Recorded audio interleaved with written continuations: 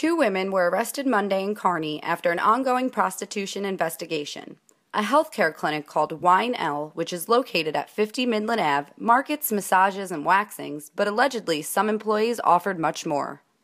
64-year-old Jia Kocao, alongside companion 49-year-old Chunlan Yu of Flushing, New York, were both arrested and charged with promoting prostitution and engaging in prostitution out of the clinic.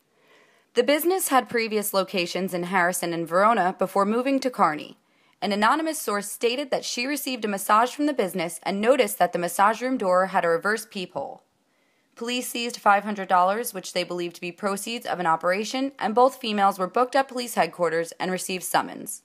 I'm Lauren Kelly, reporting for Hudson County TV, committed to you.